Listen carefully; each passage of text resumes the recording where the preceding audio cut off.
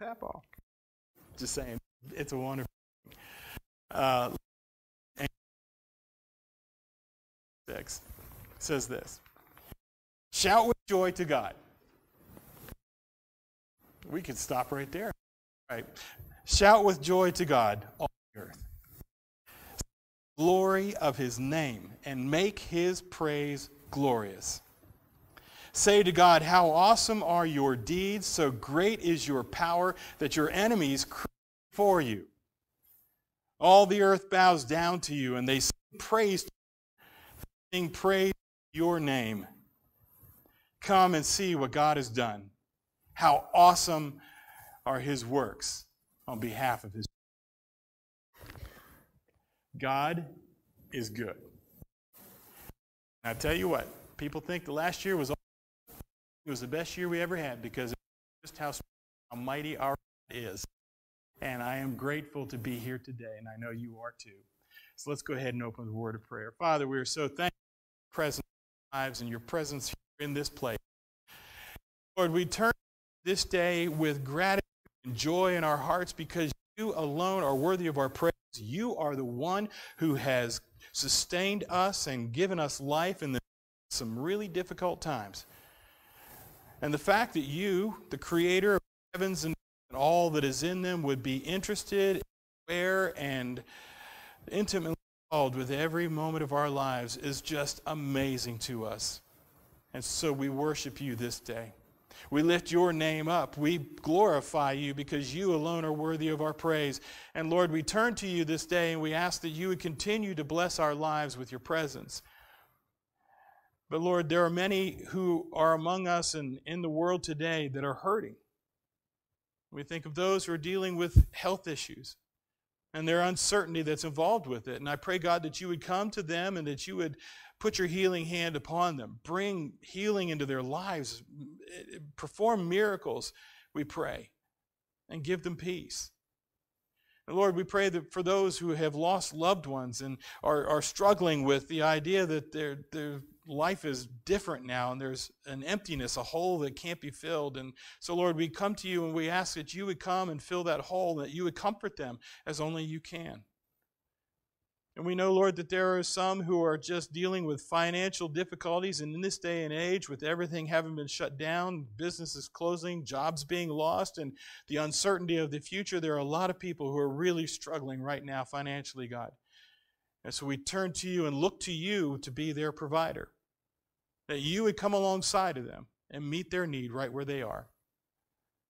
And for those who are struggling with family relationship issues, God, we ask that you would come into their homes, into their hearts, into their relationships, and bring healing and joy and peace. And we ask, oh God, that you would strengthen our families. And we ask that you would be with our church and all the other churches in our community and across the world. But we're not ashamed to say that we rely on you for everything. You have never, ever let us down. Faithfulness endures throughout all generations. And so we turn to you this day and we say, oh God, we are yours. We ask that you would move in your power and your might with your Holy Spirit, that you would energize this church and that we would be a beacon of light in our community, that we would somehow be able to share the love of Jesus Christ with people who desperately need to hear it. And may we be the ones, oh God, that you use to start a revival. And so we offer ourselves to you in this service, just to let you know that we love you, that we rely upon you. We are so grateful for your direction and how you work your will in our lives. But we turn to you this day, Lord, and we say we want to hear from heaven once again. We want to hear your word today. We want to be drawn closer to you. And so as we continue with this service, Lord, we ask that you would be strong and that your presence would overwhelm us and that your Spirit would just flood our hearts and our souls and our minds with the truth and the love and the grace and the mercy of the gospel of Jesus Christ, in whose name we ask all of these things. Amen. Well, we're going to go ahead and song. I'm not going to tell anybody. I invite you to join us as we worship together.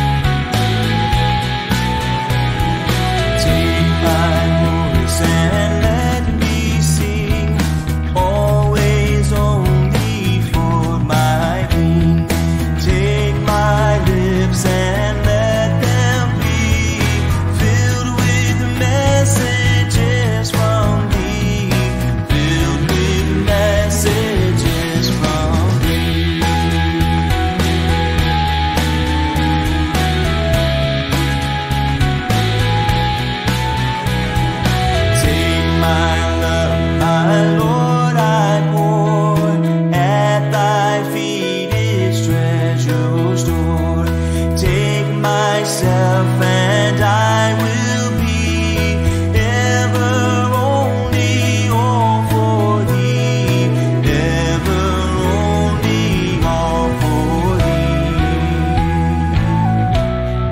ever only all for thee, ever only all for thee.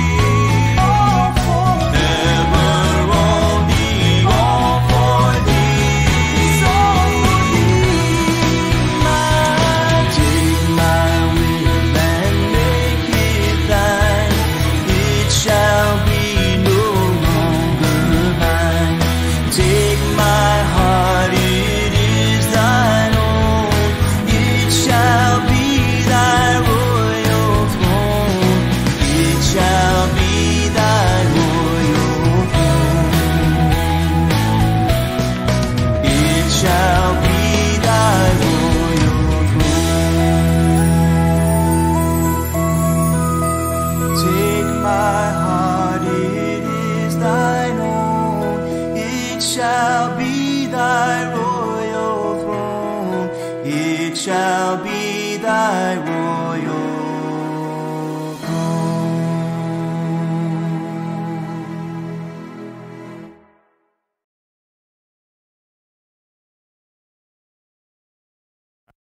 Forgot my to-do list.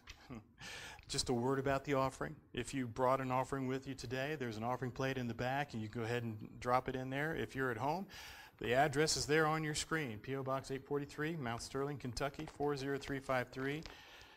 We try to make it as easy as we can for you to remain faithful to God, and boy, have you been faithful, and we're grateful for that.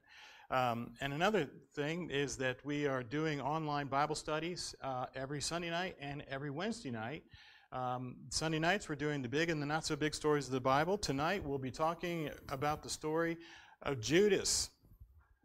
It's a story that's kind of hard to hear, but there's a lot to learn from it. And so tonight, I invite you to tune in on Facebook Live at 6 o'clock, and we'll be talking about Judas and his whole mess of a life. and then Wednesdays at 6:30, we're going through the book of Ephesians, and I invite you to join us with that. It's always a good time. People are calling me all the time and texting me and saying how much it means to them, and I'm like going, well, it's kind of hard for me to process that. It must be God doing some really good things with that. And our youth are meeting at 6:30 on Wednesday nights too. Rambunctious as always and full of life and energy, and I tell you what, it's a beautiful thing to hear our youth filling the halls with laughter and learning about Jesus, and it's just a great thing. So, well, all right, let's hear it. Here we go. I am, like most people, uncomfortable receiving a gift of service from somebody else, especially if it's something that I am perfectly capable of doing for myself. You know what I'm talking about? You know, when somebody says, hey, I want to wash your windows for me. I can wash my windows, and I'm uncomfortable receiving that gift of service. And I expect that most of us feel the same way. A couple of years ago, we went on a mini vacation down to Gatlinburg. And we took Jill and one of her friends from school, and we went down. It was just a weekend kind of a thing, but Leah and I decided we were going to knock off a couple of things that we've always wanted to do down there that we never had a chance to do. We went whitewater rafting. It was great. Jill fell in the water. We all laughed. Not at Jill, we laughed at Leah. The guide, before we're sitting in the raft, and he's telling us all the rules about what you do. And he said, if somebody falls out, don't leave your seat on the boat. We will navigate over to them and pull them back in. They have the life vest on. And so as soon as Jill fell out into the water, Leah went into mama bear mode and literally jumped across the boat. And our guide back there is saying, ma'am, and I finally had to grab a hold of her. Leah, get back in your seat. We're going to get her. It's okay. So we went whitewater rafting. That was fun. That was a blast. But we also went zip lining. You ever done that? Okay, let me explain to you a little bit about zip lining if you've never done it. They put a little harness on you that hooks to a big cable, and on the cable has got this little pulley system.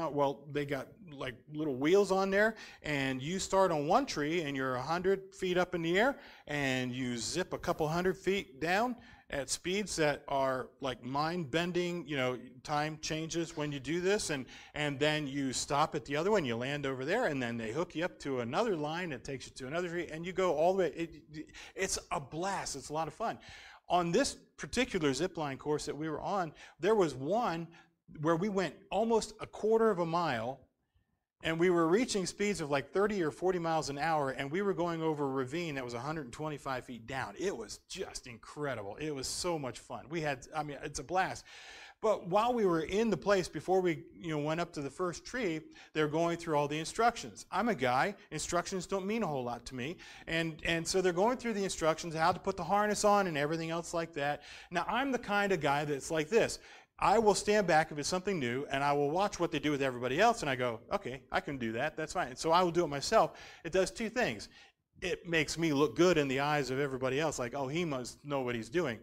Sometimes that works in your favor. Sometimes not so much, but that's another thing altogether. And the other thing it does, it makes me feel pretty proud of myself. I figured this out all by myself. Until the girl that came, it was our guide, came along and pointed out that there was a cinch strap, cinch as in pulling things tightly so that the harness doesn't fall off. I hadn't hooked it up properly, and that if I had gone up on the line and zipped at 120 miles an hour over a 13,000-foot ravine, it would have been, well, let's just say, slightly uncomfortable. You see, I didn't see that part when she was doing, and so she helped me correct that in front of everyone. It was highly embarrassing for me. I was humbled by it, but also at the same time kind of grateful, because I didn't want to go through all of those zip lines being cinched uncomfortably, if you catch my meaning. So anyhow, we went on the zip line. It was awesome, and everything was great. And as we were coming off of that, I began to think to myself, oh, my foolish pride. Yeah. And every guy here and every guy listening to us right now, you know what I'm talking about, because we've all done it. Most of you women have done it too. Oh, my foolish pride. Yours too. Well, we try to say, you know what, I've got this. I can take care of this on my own. I don't need anybody's help. I can just do this by my own. Oh, it's that pride that just gets us into trouble sometimes, doesn't it? And Jesus has something to say and to show us in our passage this morning about pride and humility. And so if you have your Bibles with you, turn with me to John chapter 13. We're going to start reading there in verse number 1. And as you're doing that, I'll give you a little background. We're doing a sermon series leading right up to Easter. And we started with Jesus declaring that he's the bread of life, and that we too are to carry the bread of life to the world around us that is hungry and thirsty for him. And then we learned about how he is the light of the world, and we are to carry his light into a dark world so they can see Jesus. And then, we talked about how God is the good shepherd and how he leads us to where we need to be, and he protects us and all of those things, and that we are to also offer that protection to the people who are vulnerable in our world. And today we're talking about humility, how Jesus literally models for us what he expects out of each and every one of us. So here we are in John chapter 13, starting in verse number 17, or verse number 1, sorry. I don't want to get ahead of myself here. And here we go. It was just before the Passover festival, and Jesus knew that the hour had come for him to leave this world and go to the Father. And having loved his own who were in the world, he loved them to the very end. And the evening meal was in progress, and the devil had already prompted Judas, the son of Simon Iscariot, to betray Jesus. And Jesus knew that the Father had put all things under his power, and that he had come from God and was returning to God. So he got up from the meal, took off his outer clothing, wrapped a towel around his waist, and after that he poured water into a basin and began to wash his disciples' feet, drying them with the towel that he had wrapped around him.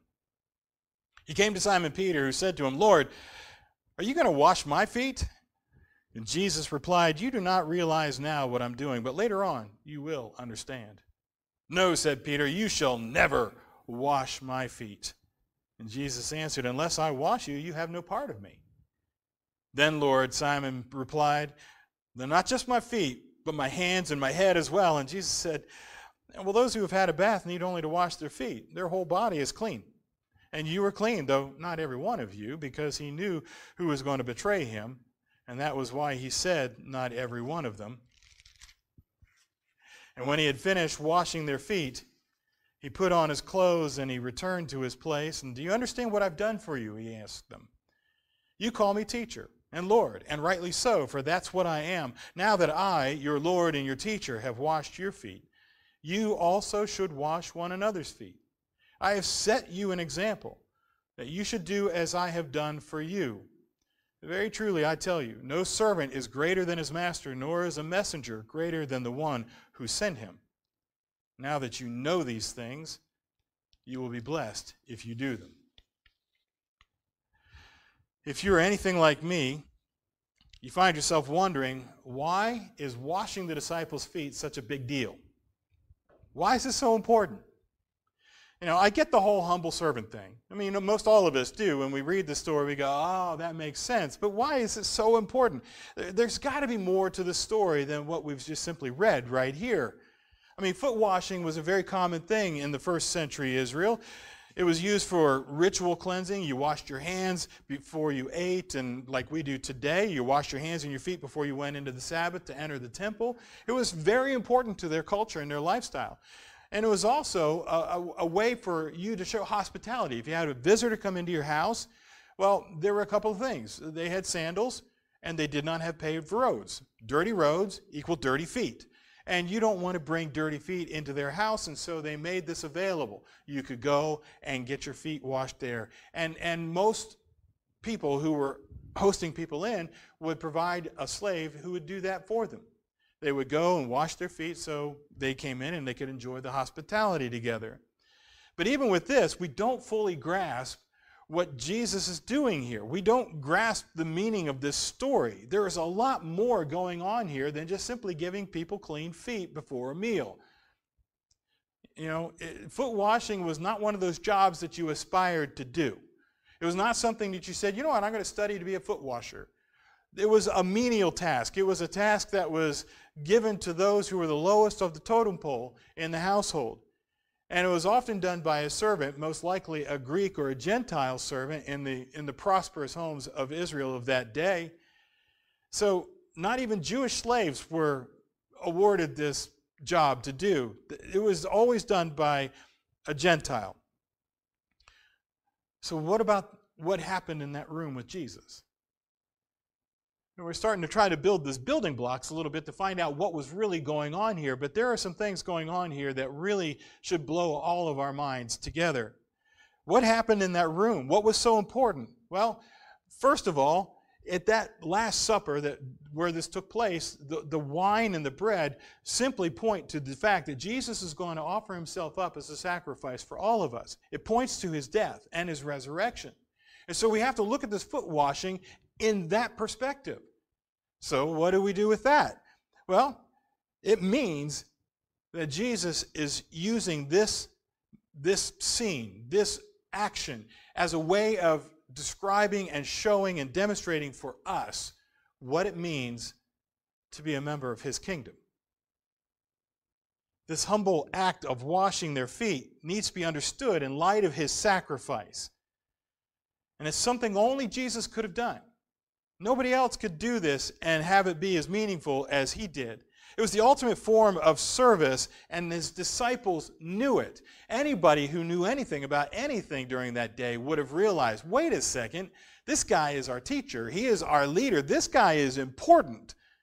I mean, he is a healer. He's got like rock star status. Everywhere he goes, the people flock because they want to hear his words. They want to see him perform miracles. And he's the one washing our feet. And right there, we see automatically, we see right out of the gate, something's different here. Something's going on that's just we need to pay attention to. But what made this so powerful is not the act itself. The act of washing the feet, that's not what we should be focusing on. A lot of people look at this service, at this foot washing thing, and say, oh, he humbled himself to wash their feet. But that's not what's important here. What's really important here is that Jesus himself is the one who assumed the role to perform the act. Jesus is the one who says, I am going to humble myself and wash your feet. Now, who is Jesus? Well, he is God's Son. He is the Messiah. He is the chosen one, the anointed one, the one who has come into the world for one specific purpose, and that is to provide salvation for everybody so that we could be reconciled to God. If there was ever a most important that ever walked on the face of the earth, it's Jesus. King of kings and Lord of lords, washing feet. And it's astonishing to us. And it should humble us. And it should cause us to think a couple of things about this.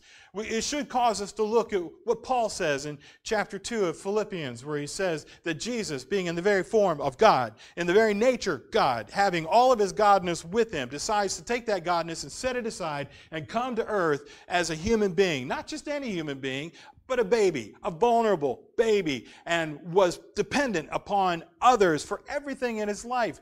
And that he grew up and became a slave, that he would allow himself to suffer and to die, and then God would raise him up. We're talking about this. This is the same Jesus we're talking about. And that when God raised him up, that every knee will bow, every tongue will confess that Jesus Christ is Lord to the glory of God the Father. That's who we're talking about here. So when we see Jesus washing feet, we should be looking at that verse, that passage, and saying, oh my goodness, this is God himself washing the disciples' feet.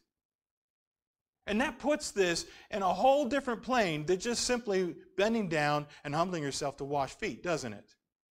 This is the creator of the universe. This is the God who knows you and I and everything about our lives. This is the one who knows the deepest thoughts we have, the deepest desires of our heart. This is the one who heals our diseases. This is the one who provides our needs. This is the one who is ultimate wisdom for all mankind, for all time, both now and forevermore. This is the one. And he is washing feet. He is washing their feet. This was God taking the form of a Gentile slave. And it was an act of pure love. It was a gift that was full of salvation. And this is what we learn from it. The first thing we learn about this is that humble service is highly valued in God's kingdom. I mean, if Jesus does it, then it's a pretty good idea that we should be doing it too. I'm just saying. Humble service is one of those values in God's kingdom that he says, you know what? This one is really, really, really important. If you're going to put a top 10 list, this has got to be 1, 2, or 3. Plain and simple. Because Jesus is the one who's doing it. He is doing more than just saying, hey, you need to be humble. He's doing more than just giving words and teaching. He is actually modeling it so that everyone can see it. And that tells us that this is really, really important. That tells us that this value of humility is so very important in God's kingdom. And what I find interesting here is that we very rarely go through this passage and we look at this one word. There's one word in here that just knocked me off my feet this week. He said, Jesus knew that the Father had put all things under his feet, in his control, in his hands. He knew it. And we mentioned this a little bit last week, but this is part of the plan. From the start of the beginning of time, God had said, we need to bring salvation into the world. This is exactly how we're going to do it. We're going to raise up Israel. They're going to be a light to all the nations. They didn't work out so well. So we're going to send the Messiah, the anointed one, Jesus, my own son. We're going to send him into the world. He's going to do for Israel what they couldn't do for themselves. And he is going to be the light into all of the world. It was the plan. And so they're checking off the boxes. They're looking at the schedule. Okay, on this day, this is what's happening. This day, this is what happened. Jesus wasn't surprised by his death. That's what I'm saying. He wasn't surprised by it in the least. It was supposed to happen, and he knew it. He knew everything had been given to him, put into his hands and into his feet, and he gets up and washes their feet. He knew it, so he got up and washed their feet. If that's not a kingdom value, then nothing is. Jesus, Master, Lord, Teacher, according to what they're saying here, and yet he humbled himself to take the dust off of their feet so they could eat a meal together. It was a real teaching moment. It was one of those moments where if you're there and if you're reading it now and we can try to visualize ourselves being in the room with him, we just kind of go, oh, I should learn from this. It's a real teaching moment. And Jesus modeled the ultimate kingdom value of becoming less ourselves to lift others up. That's what it all boils down to. To make ourselves less so that others can become more. Second thing I see in this passage is this, is that our pride often gets in the way of living like Jesus. Once again, we look to Peter as our example for how not to do things. And in verse 7, he goes, "You will not wash my feet." Now, in my text, it doesn't have an exclamation point. But when you look at the life of Peter and all the things that he's done, you got to say, you know what, he's putting an exclamation point on that. He's like, Jesus, no way are you touching my feet because you are way too much for me. You are too far above me. I am not worthy of it, so don't even come close. I will take care of my feet on my own. You are not going to wash my feet. You know what that does?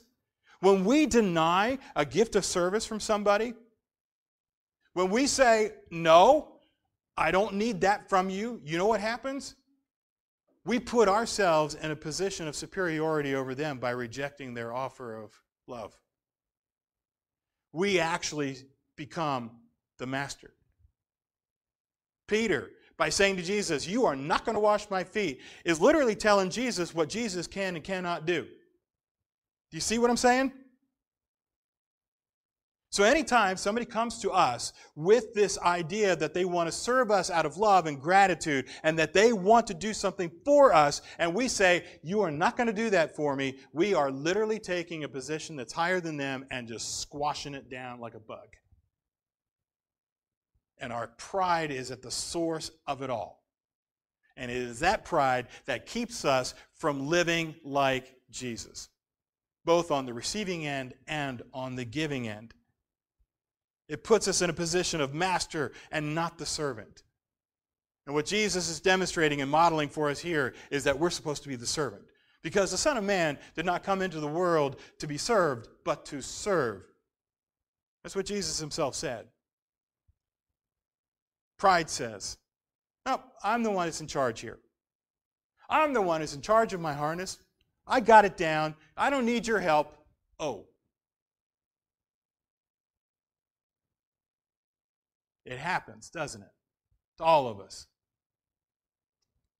And we're all called to serve. There's no getting around it. We're all called to serve, some way, somehow. If we claim to be followers of Jesus but don't offer ourselves in service to him, then we got a problem. Because we are supposed to follow Jesus wherever he goes, to do what he does, to say what he says. We are to be imitators of his life. And if Jesus is serving others, we better do it too. He washed the disciples' feet. He healed the sick.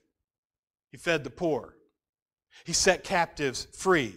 And I could go on and on and on. He did all of these things.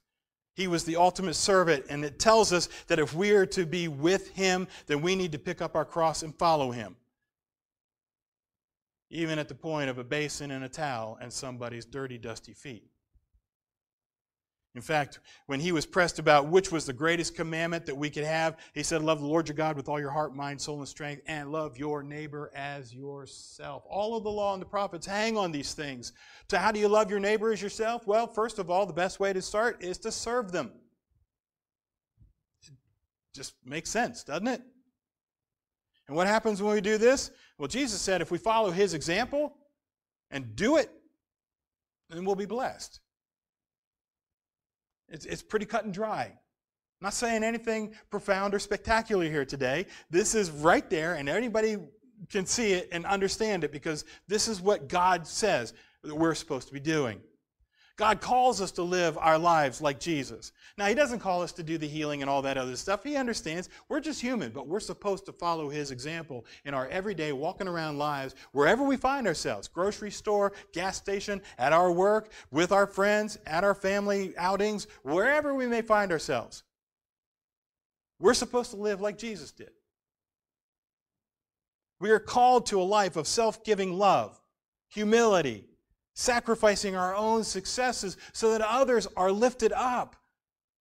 We don't have to hang on our own achievements or our own abilities for the world to see Jesus in us. We have to let go of those things so that the world can see Jesus in us. The Christian life is all about lifting up the people around you. Everywhere you go. I mean, if you want a good place to start, right there in your own home. If you got another person living in your house with you, well, there's a good place to start. Serve them out of love. And don't expect anything out of return. Just do it. And you're being Jesus to them. It's that simple. It's about honoring each other. It's about loving people in your orbit just as Jesus loves them. I mean, he knows that many of the people in your life are unlovable. He gets it. I mean, and it's okay for us to admit that. There are people that we know that are unlovable, hard to love, and yet we're called to serve them nonetheless. And we can only do that in the power of God's Spirit as He's poured Himself into us. But we can do it. And we're supposed to do it. He knows that many of the people in your life are difficult and hateful and generally a pain in the neck. He knows that. He loves them anyway. So, you love them anyway. This is the way of Jesus. This is how He taught us to live. This is all the gospel. This is it right here. He wasn't into condemning people because they didn't dress right or talk right. He didn't tell people that they weren't accepted because they didn't fit in, didn't belong to the right church. No, not even close. He was actively going out, finding those very people and saying, hey, I got a place for you to belong right here. And that's how we should be too. It doesn't matter what people dress like or look like or act like or talk like. If they want to meet Jesus, this ought to be a place where they can come and meet Jesus. You know, no questions asked. Just say, well, I'm glad you're here. How can I serve you? And by doing that, we demonstrate the love of Jesus Christ in their lives. And it transforms people all the time. When we look at life of Jesus in the Gospels, we see Him going to the people that the church would absolutely avoid. We see Him extending mercy to the lepers, forgiveness to the people who are caught up in adultery. We see Him exalting children and patiently teaching 12 guys that had a hard time figuring out what this whole thing was all about. We see Jesus pouring Himself out on behalf of others out of love. This is the way of Jesus. And He has given us the example for how we should live. And it's up to us to learn from Him and put it into practice. So, ask yourself this question. I dare you. Because it's not an easy question. I double dog dare you. How can I be Jesus in my world today? Now, go and do it. Will you stand with me as we pray? Father, we are grateful for this reminder once again of how we are supposed to take seriously the life of Jesus and to follow Him wherever He went and do the things that He asked us to do. And Lord, this humility thing is a really difficult thing for us. We don't do this very well. We're prideful. We don't like accepting things from others when we can do it for ourselves, and we think we know better and all that stuff. That, Lord, would you do us a favor and just kind of put a stick of dynamite underneath that and blow it out of our lives? Lord, we need to learn how to be more humble before you. I need to learn how to be more humble before you. And so we ask that you would take this word that you've given us this day and that you would cement it into our hearts and our minds, that you would teach us and keep on teaching us and help us to learn so that it becomes second nature for every one of us to go out and serve the people in our world who desperately need to know who you are. And if we can do that, then it's enough, because we know that you'll take care of the rest. So go with us, we pray. And as we go about our work and our living in this world that we inhabit, we ask, oh God, that you would give us opportunities to serve someone so that Jesus is lifted high and exalted. And for all of this, we say thank you. and offer this prayer in the name of Jesus Christ, our Lord, our Savior, our Master, our model. Amen. And may the Lord bless you and keep you. May the Lord turn his face towards you, be gracious to you. And may the Lord fill you with opportunities after opportunities to serve the people around you with his love this week so that they can see him in you. In the name of the Father, and the Son, and the Holy Spirit. And how do we go out into the Lord, leave the house of the Lord today? With great joy. Have a wonderful week, everybody. And join us tonight at 6 o'clock online. Hear a little bit about Judas.